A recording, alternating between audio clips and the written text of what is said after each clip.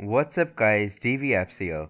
Today I'll be showing you how to record League of Legends using OBS Studio. So I made a video in the past using just OBS Classic, but now they've come out with OBS Studio and it's a little bit different. So some people on the older tutorial were getting confused, so I decided to make a new one.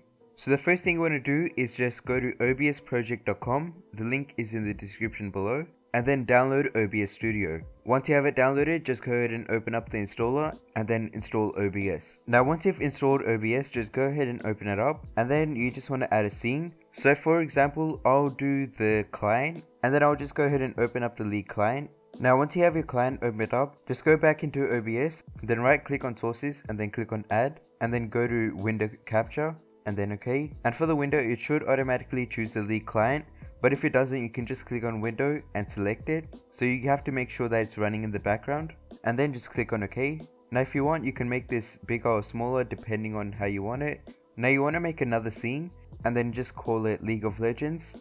So this is the scene where it's going to have the actual game. So go back into League and then start a custom game. So once you've made a custom game, just go in sources and then click on the plus button and then add a game capture. Click on OK. And then for the mode, select capture specific window, and then from the window just select League of Legends.exe. It will usually be the first one, and then click on OK. Now if you want, you can put like an overlay on it, put your webcam, you can do anything you want. If you want to change the audio, you can choose if you want the desktop audio, so that would be the League of Legends audio. If you want to record that, make sure that's at the top right here. If you don't want to record it, make sure it's all the way down the bottom here. And same goes for your mic, and you can also select which mic you want. So you just click on the settings icon here and then properties, and then for the device just select your device and then click on OK.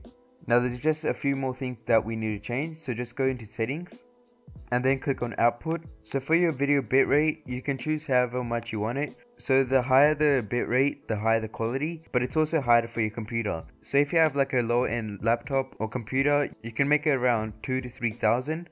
But if it's a bit better, you can step it up to about 6,000 to 7,000. And then for the recording path, you can choose where you want to save it. So just click on browse. And then if I want, I can save it to my desktop. And then for the recording format, you want to make sure that's MP4 because most video editors use that. Now you just want to click on video.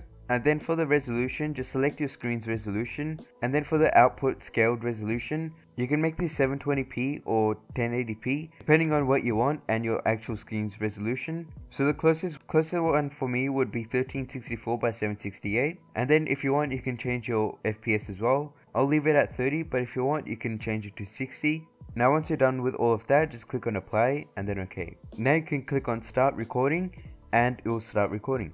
That's all for this video. Make sure to like, comment and subscribe. Let's see if you can hit 7 likes in this video. Thanks for watching. Until next time, peace.